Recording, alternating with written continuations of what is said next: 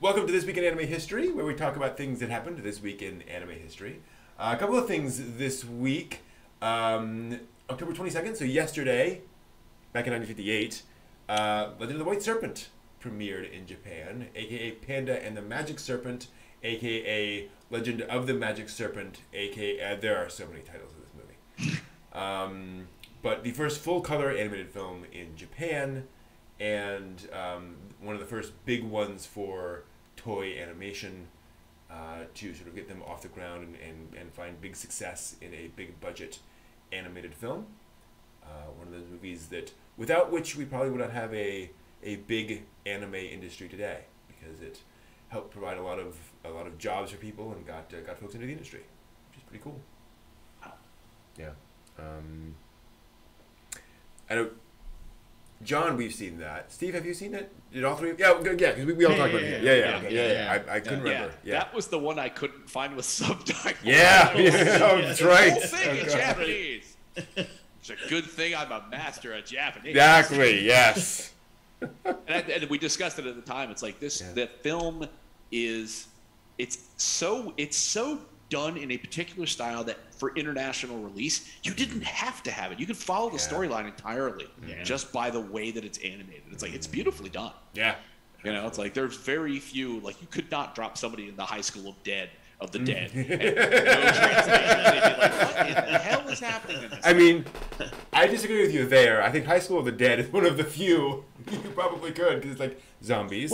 High schoolers, right? But then their conversations, you're just that's true. Like, yeah, you're absolutely right. Who's talking about what to? Yeah. But no, Legend of the White Serpent. It's like you can tell just by the way that it's animated well enough that you can get some body read off of them, so you can figure out whether it's an intimate conversation or whether it's just a two people meeting strangers kind of conversation. It's like it worked really well. They obviously spent a lot of time thinking about this, and hallelujah, you know, if this is the hallmark of like the advent of animation. It's like, yay, we have things to watch today because of things like that. Exactly. Thank you. Yeah. And you're right, I looked up trying to find it, and there's like a list like half a foot long of just all the different names it was called. I'm like, why? Every time they released it somewhere else, they gave it a new name. Yep, pretty much. Yep. Coming back to theaters, new name. Released in Japan, released in Brazil, released in like Taiwan, released in like stop renaming it. Yeah, back before the days when people thought about international releases, when it's like, make it in Japan, and it'll whatever you figure it out. Just get the kids in, get the money. Right, exactly. Yeah. And for what it's worth, it also helps. This is based on one of the four great tales of Chinese fairy tales, basically. So there are four that are considered kind of the classics, and this is one of them. So choosing an iconic tale, I think, also helps with that communication. Speaking of old anime, something that came along a mere 5 years later, on October 20th, 1963, Tetsujin 28 Go! Also known over here as Gigantor. That premiered back in Japan.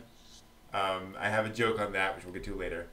The first giant robot series, in the sense that it was the first series with a giant robot main character, I'll put it that way. There were giant robots in other shows, but they were kind of side characters. And Tetsujin 28 Go, also interesting for the fact that it was a weapon made to defeat the Allies in World War II. So, not controversial at all. So it gets thankfully unmothballed in the grand future year of, I think it was 1980, to defeat crime.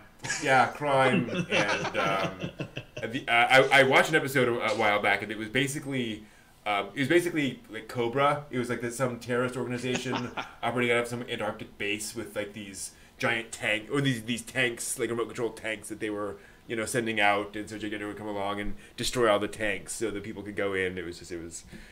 This was clearly made for 6-year-old boys, right? Well, the little bits I've seen of it, it's like when you said, "Oh, this is the first like real robot."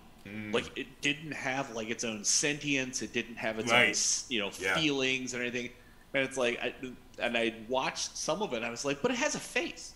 Like, yeah, it does. Like, it looks like it should be like, yes, little boy, I'll be able to defeat the enemy for you. But like, no, it's just a remote control thing with a friendly robot face. Yeah, exactly.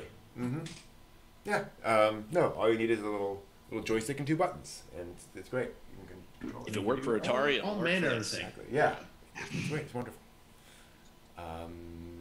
Yeah, and so that is This Week in Anime History.